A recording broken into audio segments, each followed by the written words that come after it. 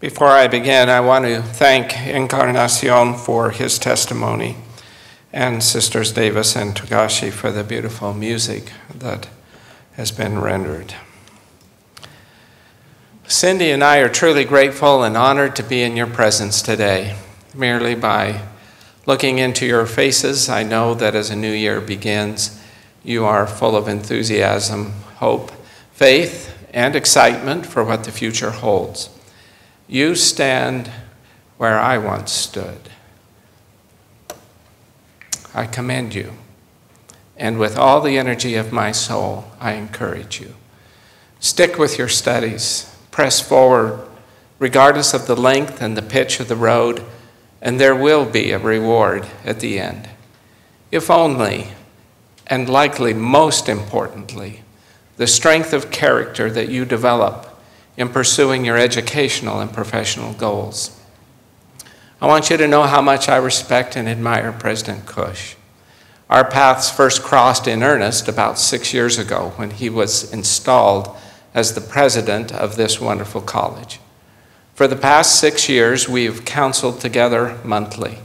I can say that I know him, I know his heart, his love for you, and his commitment to the Church of Jesus Christ of Latter-day Saints and to Ensign College. Thank you, President Cush, for this opportunity to speak today. Finally, before I begin, I wish to express my love in your presence to my dear spouse. I think she must have had faith almost as great as Moses when she squared her shoulders and hitched her star to our wagon almost 44 years ago. She is a woman of great spiritual strength, warm friendship, and endless capacity to those around her. I freely acknowledge that without her, I am nothing. Today, I wish to talk about choosing happiness. I fully realize that the topic of happiness is one that others, far more qualified than I, have addressed on multiple occasions and in various settings. No doubt they address the topic from their experience, but today I ask for your patience as I share a few thoughts on happiness born of my life's experience. I offer 5 keys. They're not exclusive, but I offer them. Keys to happiness that have been important to me as I have chosen happiness along the path of life. And I pray that my thoughts may allow the Spirit to speak to you in ways that will benefit you along your path of life. First, if you would be happy, then you must pursue or must choose to pursue the path that leads to it. I invite you to seriously study and ponder the 5 characteristics that the prophet Joseph Smith identified in his now famous quote. Happiness is the object and design of our existence and will be the end thereof if we pursue the path that leads to it. And this path is virtue, uprightness, faithfulness, holiness, and in keeping all the commandments of God. The capstone on the list is keeping all the commandments of God. Obedience to God's commandments is the key to happiness. The ancient prophet Helaman taught, "Yea, for ye have sought all the days of your lives for that which ye could not obtain. Ye have sought for happiness in doing iniquity, which thing is contrary to that righteousness which is in our great and eternal head." I have found in my own life there is no other way. I'm reminded of a dear man who lost his family, his children, his priesthood, his membership in the Church of Jesus Christ of Latter-day Saints due to certain choices. At the time, I was serving as his bishop. Years later, he looked me up. He had remarried, regained his membership in the church. Though he lived far away, he brought his new spouse so I could meet her. In our pleasant discussion, I asked him, "What brought you back? What have you learned?" His answer was and is, monumentally important.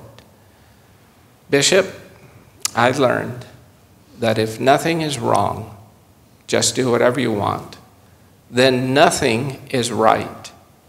And if nothing is right or wrong in life, then life has no meaning. I wanted to have meaning again in my life. So you see, we must have commandments to be truly happy. No truer words were ever spoken than those spoken by Lehi to Jacob. Quote, "And if there be no righteousness, there be no happiness." Close quote. Or we can consider the words that we tend to hear more often that teach the same truth from the opposite angle. Alma, pleading with his son Corianton to understand basic truth, said, quote, "Wickedness never was happiness."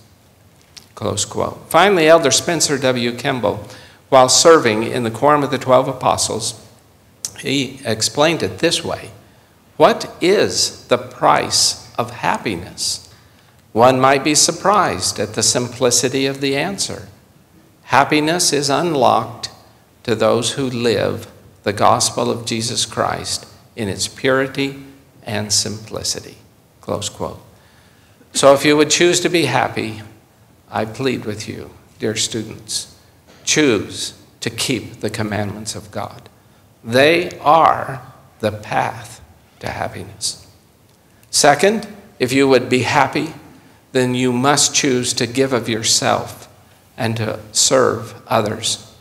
The Savior commanded his disciples as follows: "Give, and it shall be given unto you. Good measure, pressed down and shaken together, and running over, shall men give unto your bosom." Close quote. And isn't that how we want it? When we buy a bag of buttered popcorn, I don't know if you do that as students, or a cup of ice cream, do we want it only 3/4 full? Or do we want the full serving, pressed down, shaken together, and running over? Well, the Savior teaches us that if we give service in life with full measure, we will receive full measure in return, pressed down, shaken together, and running over. I've not looked for studies on happiness, but I do not doubt there are myriads of them. And I suspect if I were to check, they would confirm my experience. That choosing to give of oneself, to focus on and to serve others, brings happiness. It is an absolute key to happiness, to be focused on the needs of others. I'm certain this is why, and in part, my spouse Cindy, who's with us here today, is such a happy person. She does not know that I'm going to talk about her for a couple of minutes. I actually wouldn't let her read my talk because I thought she wouldn't let me share this. But she really is the most Christ-like person I know. She gives of herself by thinking about and serving others daily. This is not a passing thing. It is woven into the very fabric of her soul.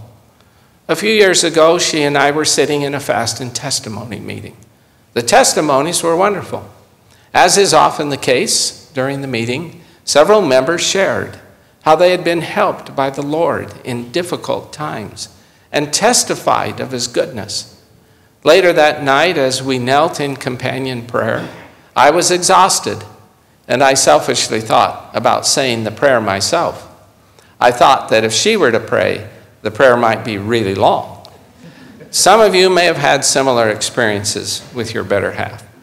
Nevertheless, we knelt together, and I asked her to pray. It was not long before, with humble, sincere, and heartfelt words, she began to remember the precious members of our ward to Heavenly Father. Those who had offered testimonies earlier that day and who were going through difficult times. In one case, she pleaded that Heavenly Father would help a person find employment. For another, she sought a blessing of health. And in the case of a third, she petitioned for strength on behalf of a member who was recovering from a recent divorce. As she prayed, I was ashamed to be at her side. I was ashamed to know she was praying for everything I wouldn't have prayed for that night.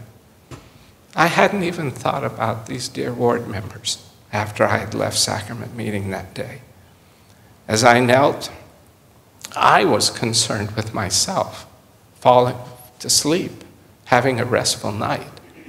As she knelt, she was concerned with others, that sleep would even come to them, that they would find rest in the Lord that evening. As we arose, her heart was full of happiness. Mine was full of shame and regret. So if we'd choose to be happy, then choose to give of yourself, focus on and serve others. It will be a key to your happiness. Third, if you would be happy, choose to be patient with the Lord in the challenges of life that will surely come. Choose to humbly accept his will and the timing for the bestowal of his tender mercies. I am a firm believer, born out of a lifetime of experience, that God will not withhold anything that is righteous and expedient for our salvation.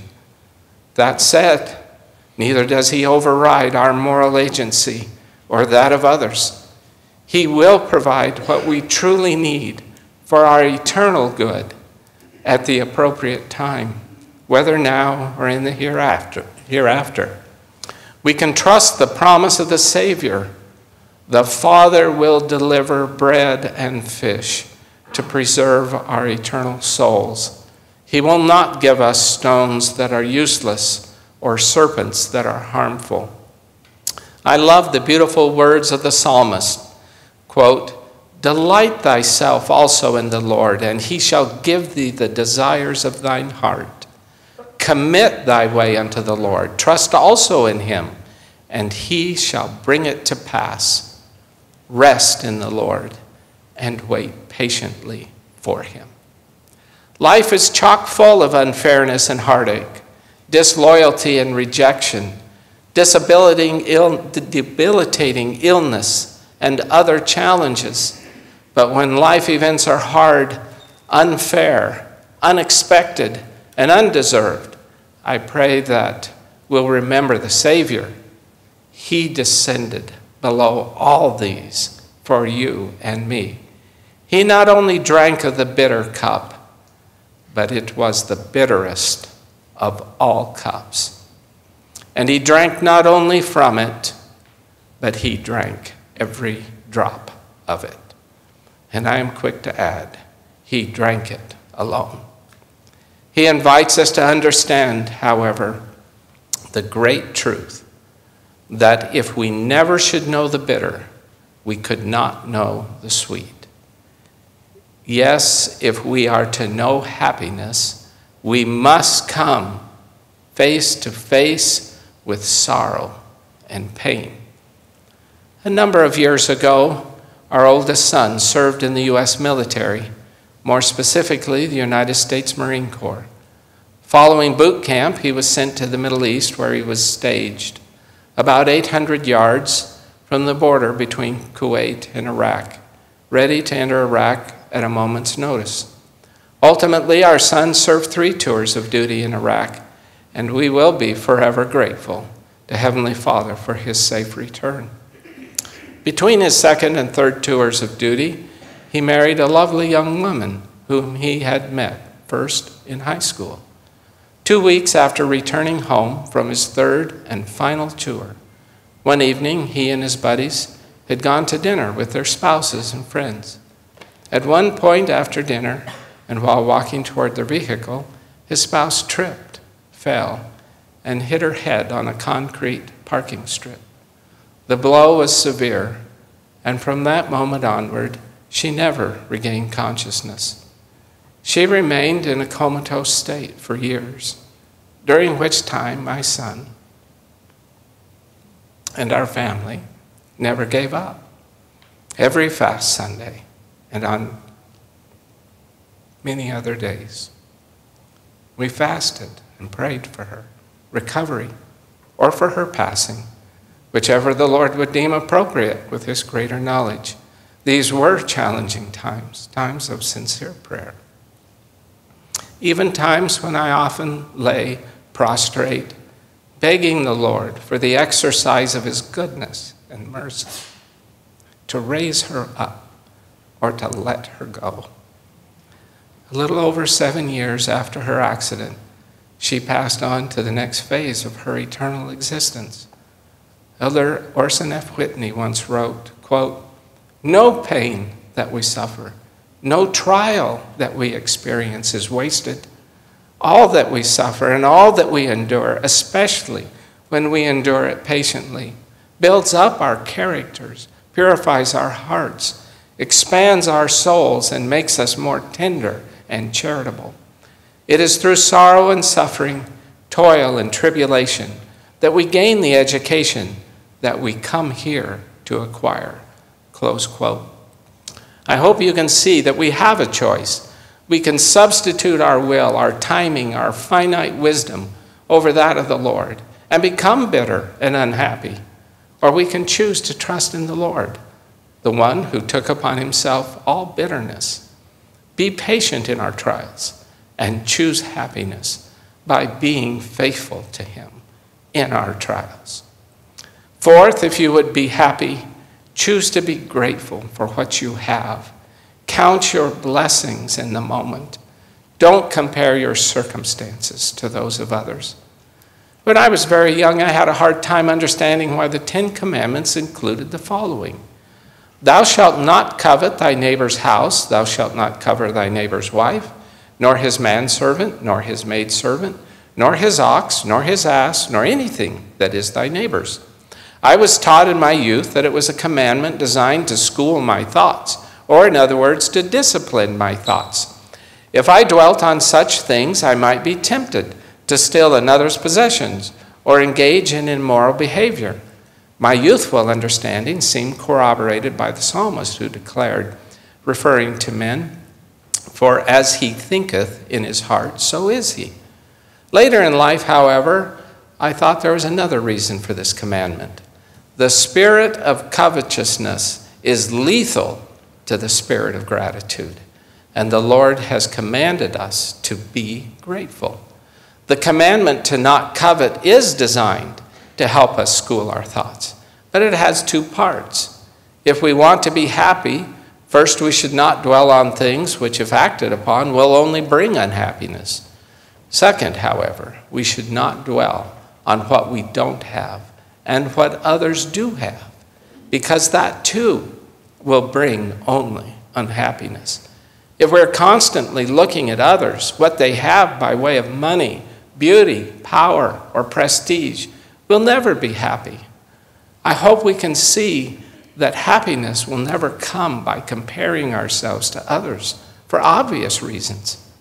Happiness is found in our choosing to be grateful for God's current blessings, and the list of his blessings is endless, much of what we take for granted. Years ago, one of my children left the house early for school after I'd specifically asked him to clean up breakfast. Cindy was out of town. When I returned to the house that evening, I went into the kitchen, only to see a splotch of ketchup, a little larger than $0.25, dried hard on the kitchen counter. I went to the kitchen sink, put water on a dishcloth, and began to rub the dried ketchup. It was surprisingly stubborn, and the more I rubbed it, the more frustrated I became with this child.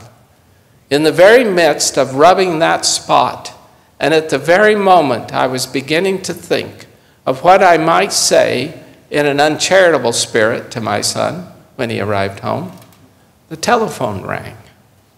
The person identified himself as a police officer in the city where we lived. He asked if I was the father of this particular child. I said yes. He then told me that my son had been involved in a pedestrian vehicle accident and that I should come immediately. He said things looked very grim. A small child had darted across the entrance of our subdivision and had been struck by my son's vehicle. The little boy was being taken to the hospital, and the police were talking to my son and nearby witnesses. I told the officer I would be there within 2 minutes. As I hung up the telephone with one hand, I realized I was still holding the dishcloth in the other. There, right beneath my eyes, which were filling with tears, was that small blotch of dried ketchup. Immediately the thought came to me, what would I give for a dried blotch of ketchup to be my only concern? I dropped the dishcloth. I ran out the door to find and comfort my son, for whom I was and am eternally grateful. The young boy lived with some complications that will be challenges for him in his life. But just this past Thanksgiving, he dropped by to share in our Thanksgiving meal. It was good to see him. We love him. Now, my dear friends, if you would choose to be happy, learn how to appreciate and be grateful to the Lord for what you have today, for the here and the now, for all your blessings, even the multitude of the Lord's tender mercies. And I beg you to stop comparing your situation to the money, beauty, physique, power, prestige of others. I love Amulek's teaching in the Book of Mormon that we should, quote, live in thanksgiving daily, close quote. And a wonderful and eternal truth, Elder Russell M. Nelson, as president of the Quorum of the 12 Apostles, taught in October 2016 General Conference, a quote you are now familiar with. Quote, my dear brothers and sisters, the joy we feel has little to do with the circumstances of our lives and everything to do with the focus of our lives, close quote. It is the one true focus of our life that I now wish to address in my final key to happiness. Fifth, if you would choose to be happy, or if you would be happy, then choose Jesus Christ as your means of celestial navigation at all times, in all things, and in all places. I suspect that I would be a poor lawyer if I didn't include in my remarks today a lesson that wasn't tied in some fashion to the law or to the legal system. I'm indebted to my lifelong friend and fellow attorney within the church's Office of General Counsel, Richard Page, who first taught me about the subject of parallel indexing and shared his wisdom and insights with me. Rick and I initially practiced law together in Houston, Texas, beginning in 1985, almost 40 years ago. We drove to work together for several years and enjoyed many gospel discussions. Not long ago, Rick shared a legal controversy with me that our former law firm had argued before the U.S. Supreme Court in the 1990s. Rick was part of the team that argued the case. The name of the case was Exxon Company versus Sofec Incorporated. And what I share next is a matter of public knowledge and summarizes the facts of the case found in court records and decisions reached in the case. On the afternoon of March 2nd, 1989, an oil tanker, the Exxon Houston, was offloading crude oil at an offshore facility near the island of Oahu, Hawaii. A violent storm arose, known locally as a Kona storm, bringing heavy seas and gale force winds. At 5:28 p.m., the oil tanker broke loose from its mooring buoy, taking with it 2 hoses through which crude oil was being pumped into a submerged pipeline. Although the first hose was a nuisance, the second hose, approximately 800 feet long, posed a serious hazard to the tanker and crew. If the Houston were to move forward, the hose might easily become entangled in the vessel's propeller and rudder. One option available to the captain was to drop anchor with sufficient chain to hold the vessel in place. This the captain attempted to do, but at 5:40 p.m., 12 minutes after breaking loose from the mooring, the attempt to stabilize the Houston by anchor and chain was unsuccessful. Next, the captain determined to back the tanker away from the shore in the shallows and to give the crew and assisting vessels time to secure control of the two hoses. This maneuver was hindered by the powerful and violent Kona storm that was driving the ship toward the shore. Ultimately, however, at 6:03 p.m., an assist vessel, the Nene, managed to bring the end of the longer hose under control. Between 6:03 p.m. and 6:30 p.m., the Houston and the Nene worked their way to deeper water. By 7:50 p.m., a little more than 2 hours after the ordeal began, the ship was in deeper water, all obstructions removed, and steaming forward with the crisis apparently averted. Minutes later, at 7:56 p.m., the captain ordered a right turn. At 8:04, 9 minutes into the turn, the captain ordered a navigational fix, or in other words, a determination of their location. The navigational fix showed the Houston in imminent danger of a charted reef. 5 minutes later, at 8:09 p.m., the Houston ran hard aground. The damage from the stranding resulted in a total loss, and the ship was thereafter sold for scrap. Approximately 1 year later, in April of 1990, Exxon brought a lawsuit in Admiralty against multiple defendants in an attempt to recover its losses. At trial, the federal district court found that the captain had been extraordinarily negligent in his handling of the entire situation. Exxon could not recover its losses. The decision at trial was appealed first to the United States Federal Court of Appeals for the Ninth Circuit and then to the U.S. Supreme Court. Each time, the decision of the trial court was upheld. Why? Principally because during the entire emergency, the captain had navigated the Houston by parallel indexing only. This means that by use of radar and other means, he worked to ensure that the ship maintained a certain distance from the shore. The captain had no precise notion of where along the coastline he was or of his direction. He only knew that as long as he maintained a certain minimum distance from the coastline, he should be safe. He negligently navigated by parallel indexing alone in this dangerous situation. What the captain should have done, and what he did not do until approximately 8:04 p.m., was to plot and fix his position so he would know exactly where he was. Had he ordered several navigational fixes and plotted them, he would not only have known his exact position, but also his direction of travel. He would have known how close he was to a charted reef. As soon as he finally knew precisely where he was, he knew immediately that he was in trouble.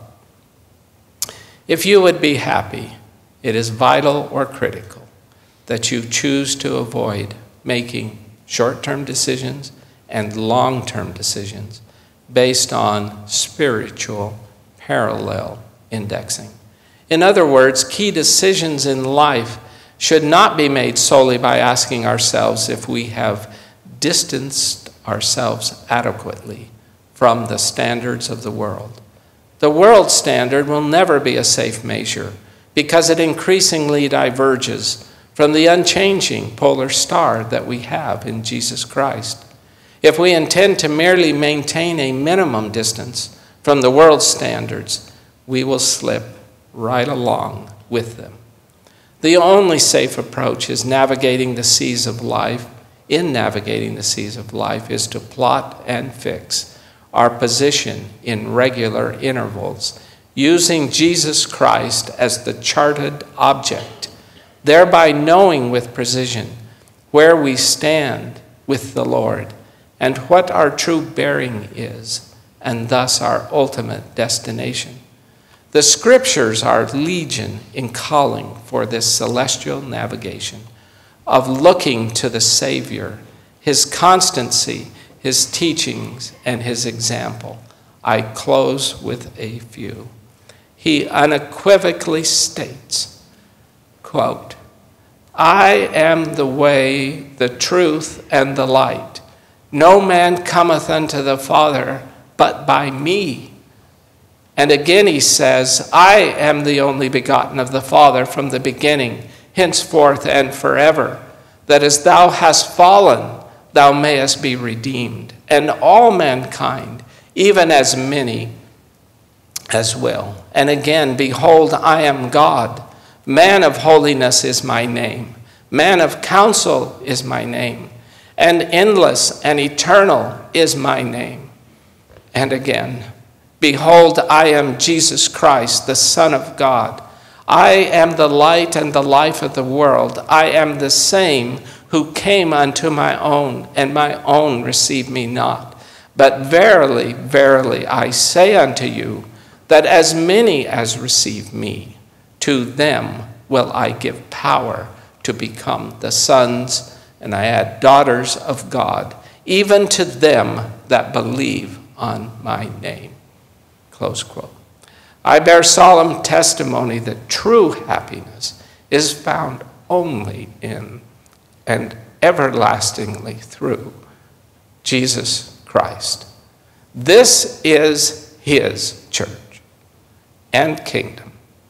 Joseph Smith was and is the prophet of the restoration. The Book of Mormon is divine, and we are led by a living prophet of God today. I pray that we may all enjoy happiness by pursuing the choices that lead to it. In the name of Jesus Christ, amen.